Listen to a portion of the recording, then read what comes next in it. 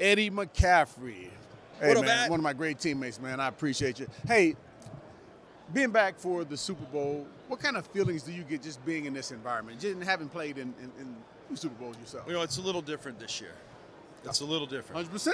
I've never been to a Super Bowl where one of my kids was playing in it. Yes. So, you know, when we played back in the day, you know, we felt like we had some control over the outcome of the game. Yes. And we were like, let me just do my job. It's a team game, but I'm going to do my job. I'm going to look my teammates in the eye after the game, and they're going to know I gave them everything I had.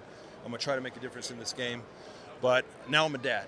I got my dad cap on, and I can't do anything. You know, I'm going to be there to love and support Christian. I'm going to try to enjoy the experience. I'll be there for Lisa and my other boys who are all coming to town. Nice. You know how it is when you got a lot of kids. 100%. You don't get them together at the same place at the same time very often, but they'll all be here this weekend, and I'm hoping those Niners give us something to cheer about. That's right. I'm rooting for the Niners as well. Cannot root for the Chiefs, having been in the same division. Played them quite a few times, Yes, right? You got yes. a little bit of history there. Yes. So what advice have you given Christian just in terms of this game? It's a big game. We've talked about football and life for his entire lifetime. Yeah. So this week It's no different. It's a different game, right? but now it's go do your thing. Yeah. You know how it is. There's nothing left to talk about. He's got great coaches. Bobby T. Yes. Oh, man. A-Lin. A-Lin, yes. A-Lin's working with him. I'm like, with A-Lin working with you and Bobby T working with you, there's nothing I'm going to tell you that's going to help you any more than what they're teaching you already. Kyle Shanahan's the coach.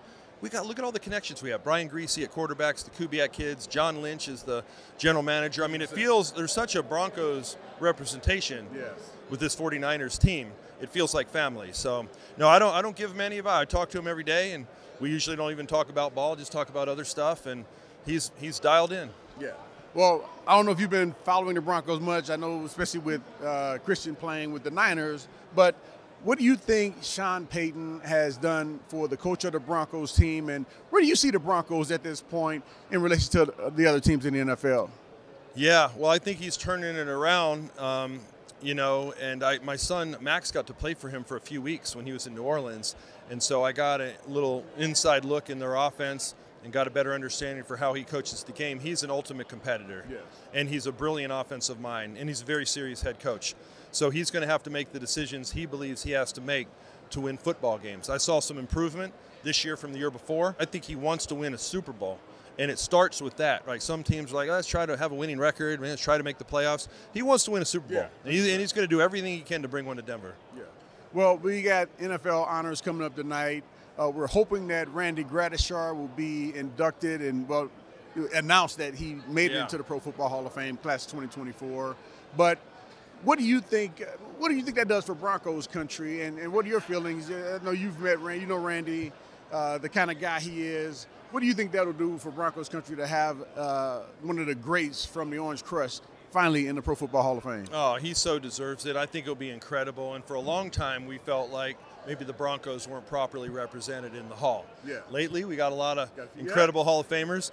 But Randy's one of those guys that maybe because he was in a smaller market many years ago, maybe because they didn't win a Super Bowl, he got overlooked. So I'm glad he's getting the respect and the consideration he deserves. Yeah, I agree. And one other guy, Mike Shanahan, his name has been in the hat. What do you think needs to happen for him to get in? Because I thought he would be in by now. Yeah, future Hall of Fame coach Mike Shanahan. That's how I refer to him. Yeah. Future Hall of Fame coach Mike Shanahan. He was the only coach that won back-to-back Super Bowls that was not in the Hall of Fame until Coach Belichick left New England. Now they're the only two. So there's no doubt he's a Hall of Fame coach. Why they've waited this long, I don't know. I know that other coaches like Coach Cowher have spoken up and asked why he's not in the Hall of Fame. So when you have other Hall of Fame coaches asking why another coach isn't in the Hall of Fame, that doesn't happen often. That tells you the respect that the coaches in the Hall have for Mike Shanahan.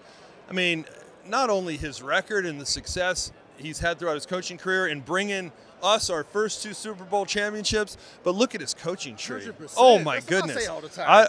You could argue that no one has done a better job of developing assistant coaches to become head coaches than Mike Shanahan. Root you 100%. Eddie Mack, thanks so much for spending a few moments with us, and best of luck to the 49ers and Christian. We'll be rooting for you. My pleasure.